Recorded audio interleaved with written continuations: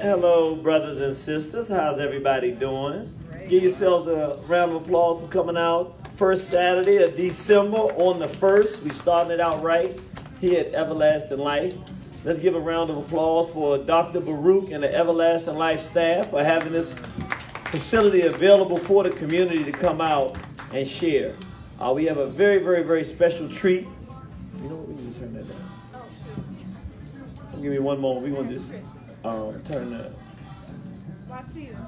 Can you turn the volume? Music. Thank you. Yes, I'm sorry. So we it's going to be a very short treat. Tomorrow we're having a double lecture, also a celebration of my 45th birthday, and we are honored. Yes, yeah. Look, a brother from Southeast made it to 45. You should clap a little louder than that. I gotta say it, man. Everybody didn't make it to 45. I did it, man. I feel good. So, we have a very special day tomorrow. We're going to be going from 2 o'clock all the way until the place ends. We're going to have 2 different lectures. Then we're going to be playing music, people talking, and doing the things that we do here at Fellowshipping. We're having, the theme of it is African survival in the 21st century. So we're talking about, looking at it from this perspective, if you go back to 1492, if the Native Americans had an opportunity to say Native American survival in the 15th century and beyond, they would have had some things to talk about, and they could have been in a better situation than they in.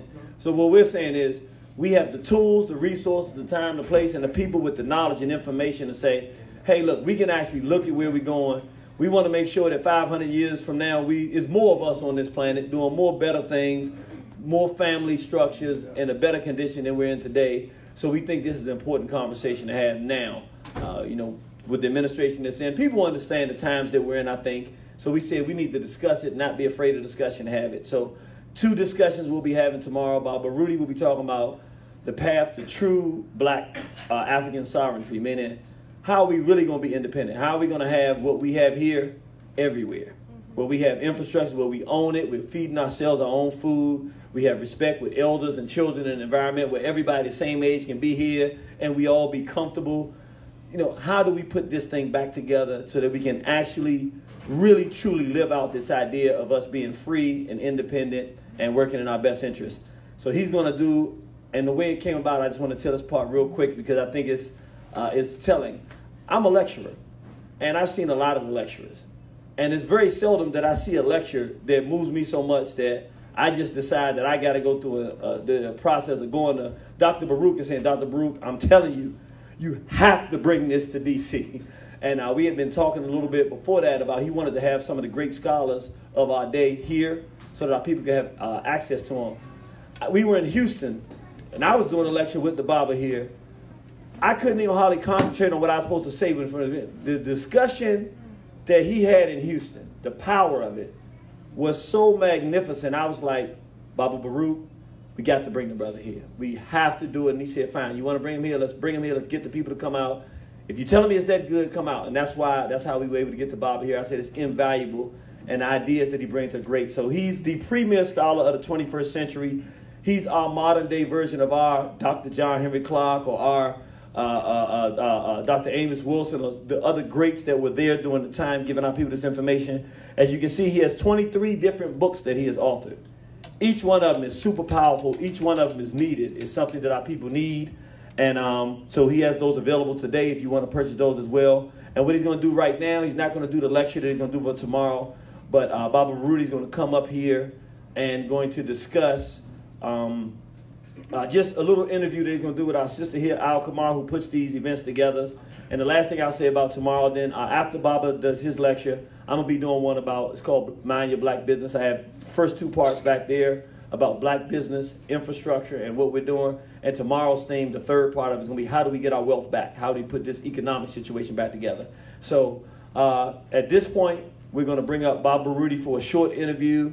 I don't know how many of these he's done, but it's going to be very interesting. I don't know what my sister has in store, but she's an excellent interviewer. I don't know if you know, she has her show, The Empower Hour, every Wednesday from 2 to 3 p.m. So you can tune into it on Facebook, eLife Media, on Facebook and watch it there. And without any further ado, I want to bring on the premier scholar of the 21st century thus far, the man of the hour, all the way from Atlanta, Baba Baruti.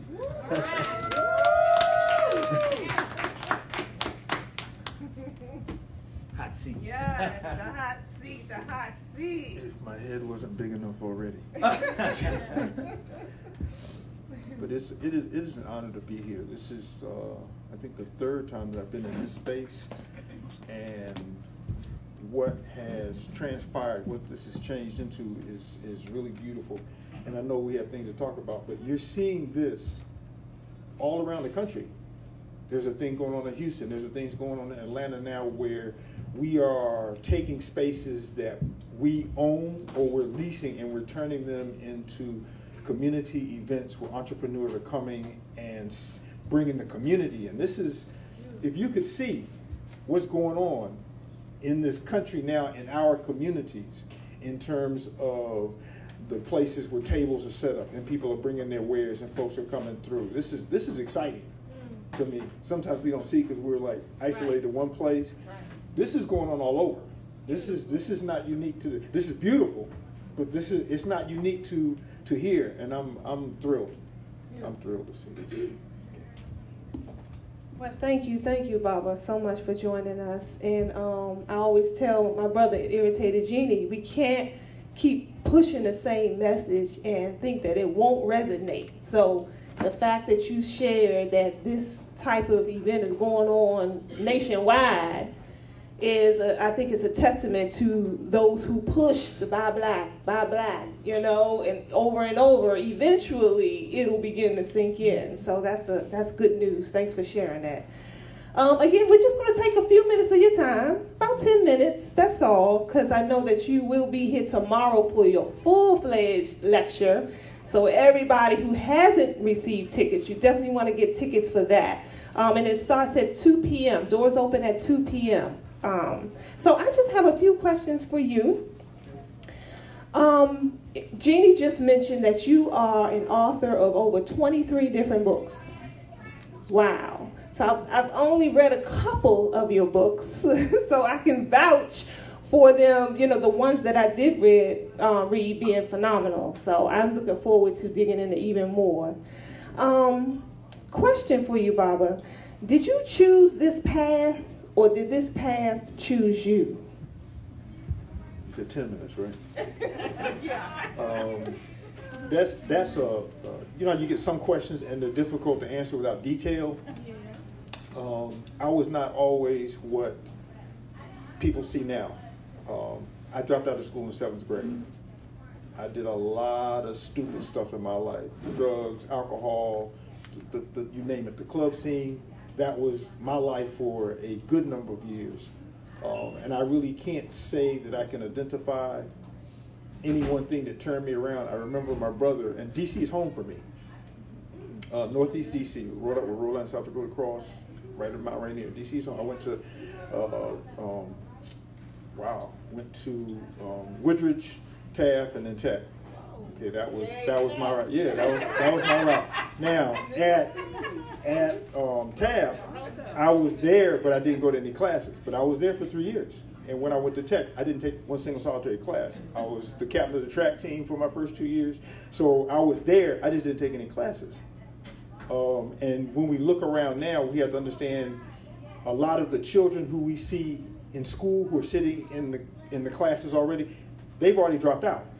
Okay, just because we're miscounting that because we think that the only people who are dropped out are those who are not physically attending the schools. You have children who are sitting in the classroom and they're not there.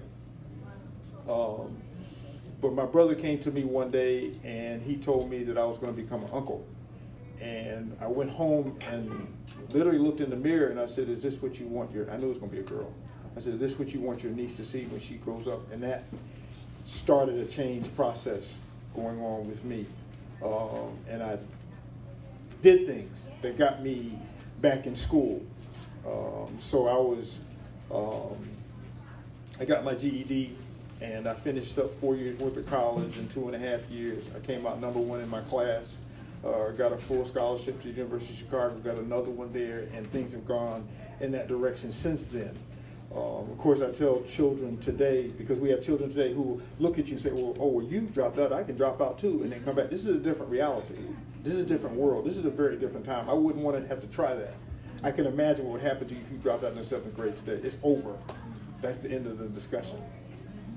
I forgot your question. Oh, thank you. I think that this path chose me. I was brought up in a home where you were taught that you go where you are needed and you don't lie. You don't lie to your people. And when I became a teacher, an educator, one of my first promises to myself was that I'm not going to lie to my students ever. Of course, that cost me a couple of jobs because that doesn't always go down with the administrators well. But it's like it's not a choice because you follow truth. You follow what makes sense. You keep going in that direction, and I think that if you're strong enough, that path will carry you where you need to go. But it's not you making the decisions. You realize later, and sometimes I stop and think now, why did I do that? If I had done it that way, then I could have been in a better position. I could have had more money. I could have, but when you're doing it because it's right, because it's righteous, because it needs to be done. So it's even though you choose the kind of person that you're going to be, that kind of person pulls a certain path for you. And when you follow that path, that's not a path. I don't think it's a path that you choose. For that. I've met your beautiful wife, Mama Ya. And I've actually sat in on one of her lectures when you guys were in town maybe a few years back in Baltimore. And she too is a powerful force.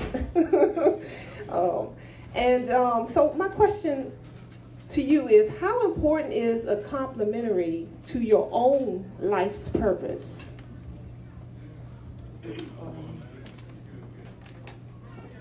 We were talking earlier, two of the sisters and I were talking earlier about the decline of the family in our community.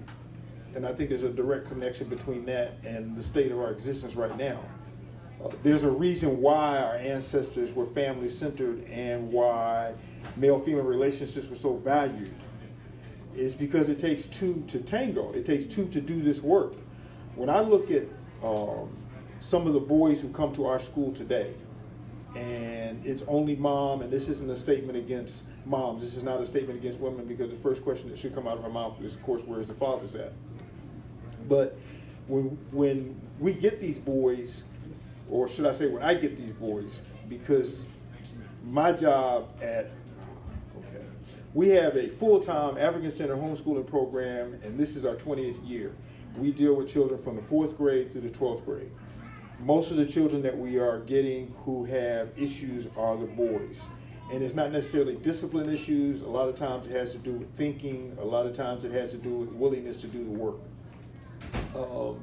When you don't have a man present, a man who acts like a man, who understands the importance of providing the discipline. I'm not necessarily talking about pulling out a belt. I'm talking about an ordered environment where children can be who they're supposed to be. When that's absent, then you're going to have children who are going to grow up mentally deformed, who are going to grow up emotionally deformed. So I think it's very critical that our men and our women come together and form complementary relationships. I think it's beyond critical. If that isn't changed, if we don't correct that, and Irritated Genie and I were talking about that earlier today,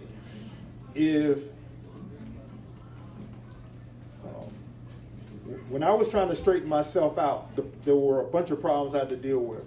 And logic told me to find the one that was the worst and to work on that. And if I could solve that problem with the other ones still going, then the other ones would fall in place. The solutions would fall in place. If we look at what's going on in our community in terms of the problem and a solution that can correct it, then for us, it should be the man and the woman. It should be complementary relationships. That's the center, that's the core, because if you can straighten that out, everything else will fall into place. our economic situation will fall in place, the issues that we have with our children will fall in place, but you have to straighten that out first. That's probably the most difficult problem we have, but we should know whether we think we can do it or not. That if you're going to solve our problem as a people, then you have to solve our problem in terms of our relationships before anything else. Ashe, thank you for that. This next question, I heard something recently online, and I'll quote it. It read, "Some of you are breaking generational curses but don't even know it. This is why your attack has been so hard." And this quote reminded me of something you shared one time that stuck in my mind when I listened to one of your lectures, and you shared with us how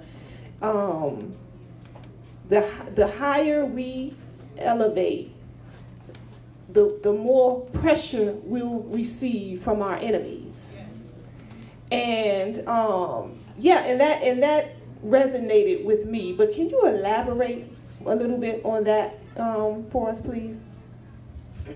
Well, I think it's only natural. If you are someone else's food, if you provide the workforce for someone else, if you provide the resources for someone else, if they depend on you to be who they are, if you decide that you want to stand up and keep your own resources, if you decide that you want to work for yourself, if you decide that you want to stand tall, if you decide you want to create your own society, then the pressure is going to come from them to stop that because they are dependent on you for being who they are. We often forget, and I've heard it from a lot of our warrior psychologists, Amos Wilson, he said it a number of times, that their ego, their sense of who they are is based on our response to them. So if we didn't respond to them in a certain way, then the way that they look at themselves wouldn't be the same. So they are very dependent on us for who they are, for their sense of, a person cannot be a master without a slave. Okay, it can't happen, and that even though there may be mitigating circumstances, there may be conditions beyond that slave or that enslaved person's control. Somebody's got a gun up to his wife's head. Somebody's got their child, what have you, that may make this slave do or behave in a certain way. But when that's not the case, when you are willfully doing that, then that makes it easier for the master. Now, the problem now, and I would argue that's what's going on now, you're having a lot of black folks, a lot of African folks, they are recognizing their power. There are a lot of things that are going on in the media that are making us question the truths that we have been told. And we're responding in a particular way, and we're seeing a lot of things as lies. This is scaring people. This is scaring people.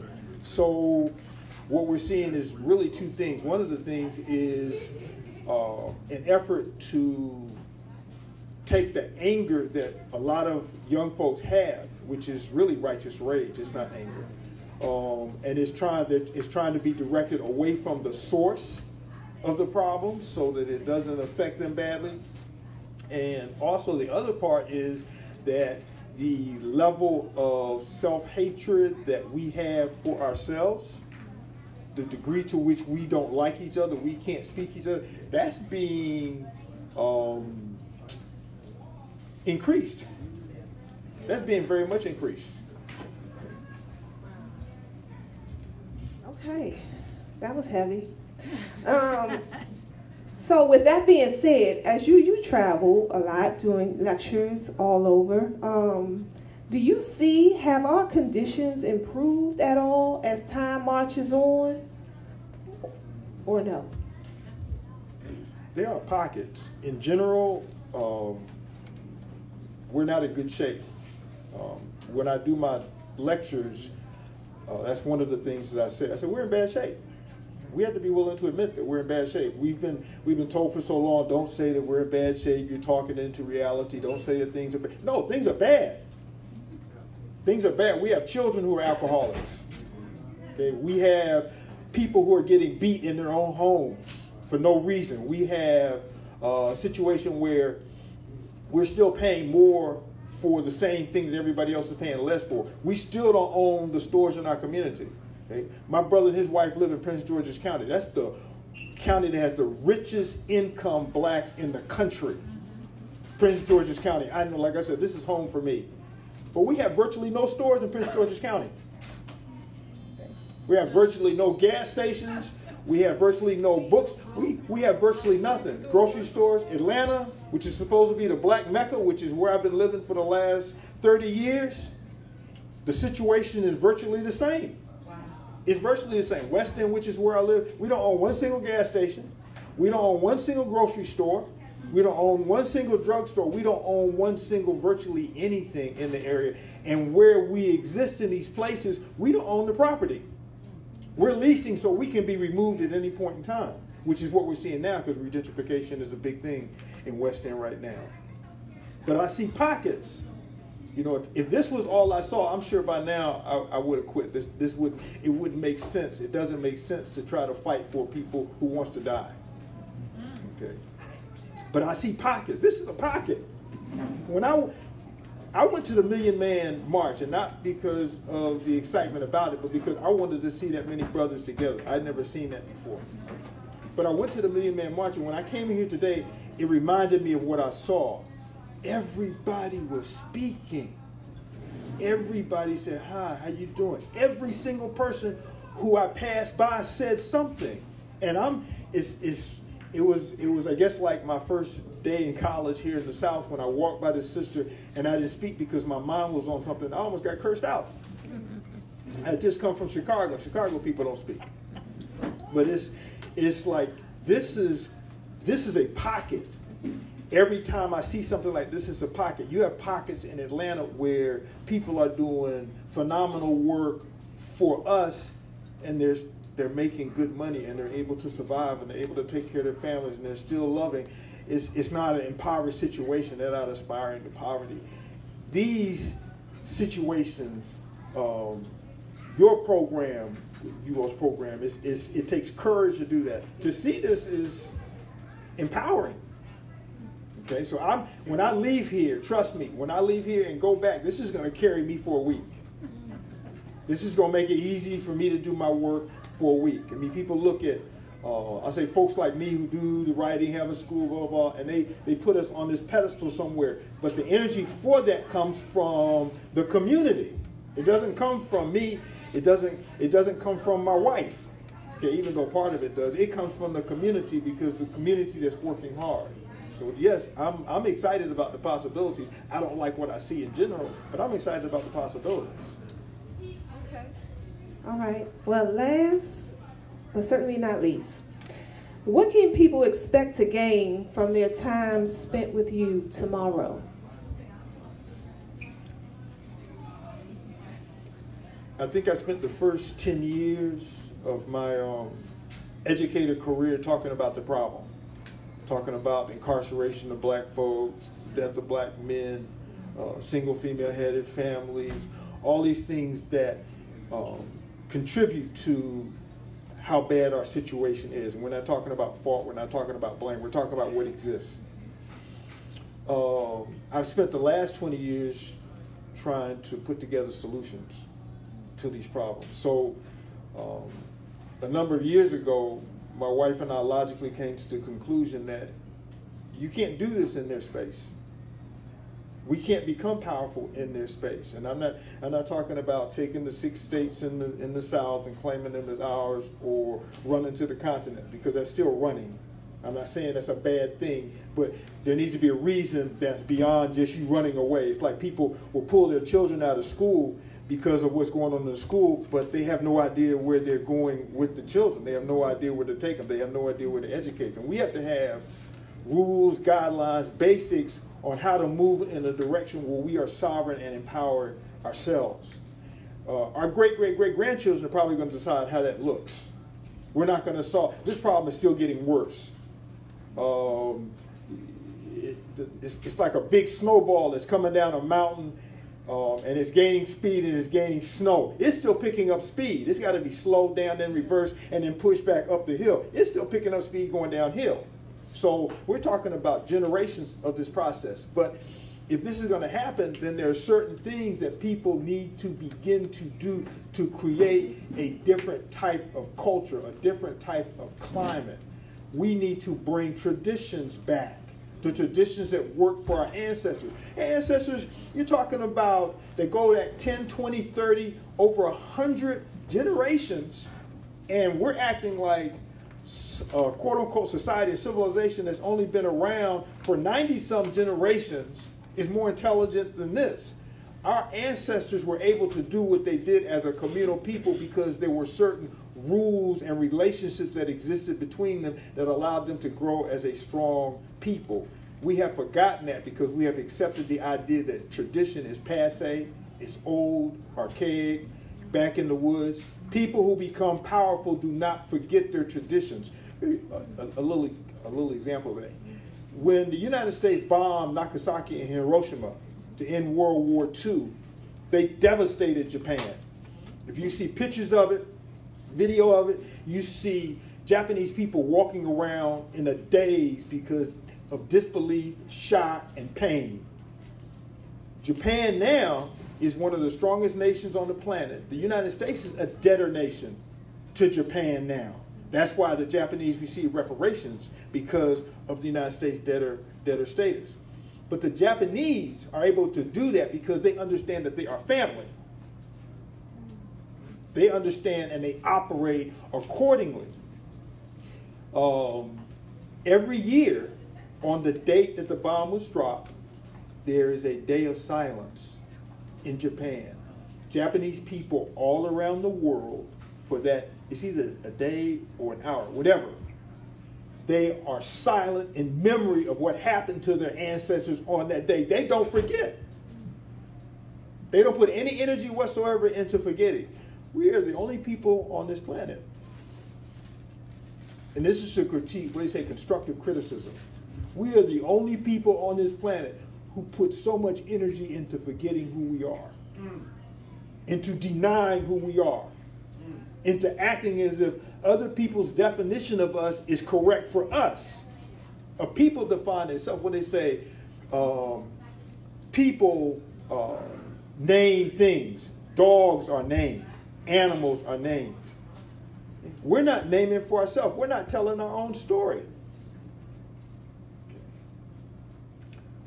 So I would say tomorrow, I hope that the folks who are present get an understanding of what we have to do, a basic planned layout of things that we need to do in our community. Tomorrow I'm going to focus on the military side, if you will. I'm trained as a sociologist, so one of the things we as sociologists look at, their institutions in society. Any successful society is going to have certain institutions. It's going to have an economy. It's going to have a political structure. It's going to have an educational system. It's going to have a family structure.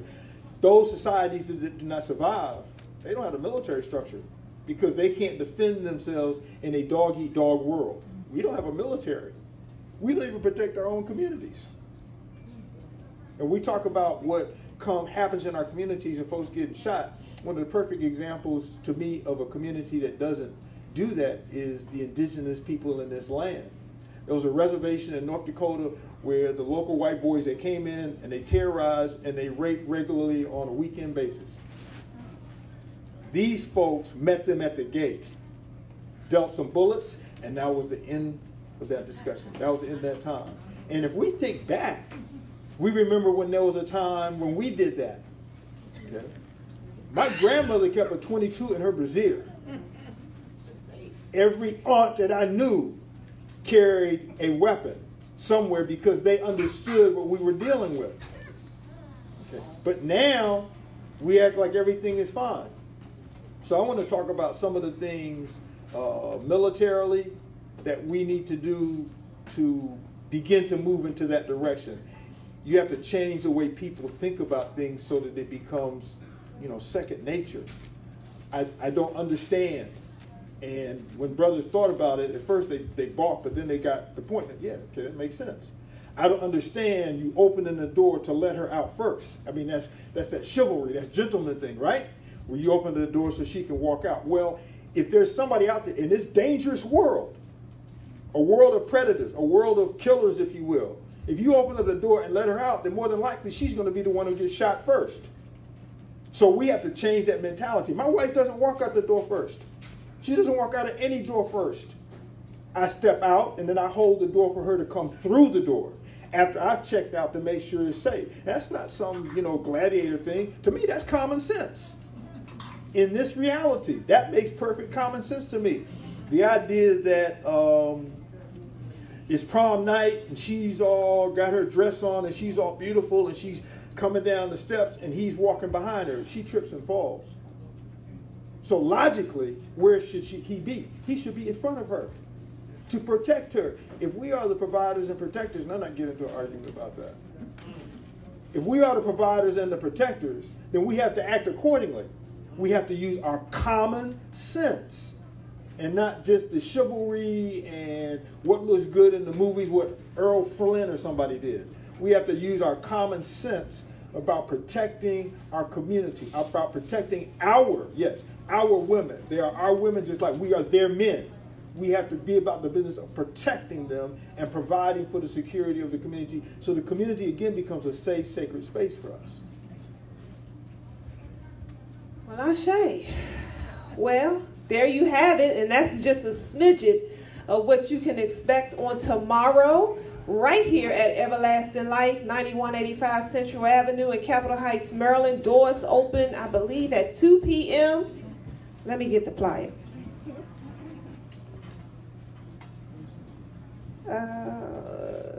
Yes, doors open at 2 p.m. So Baba Baruti right here, he has all his books here as well for sale. So come on out. He's going to be spending a couple of hours with us here today. So if you guys are out there in Cyberland and you want to come on and grab some of his literature. But certainly be here tomorrow for the lecture because it's going to be dynamic, and Irritated Genie is going to be following him up. It's his birthday celebration.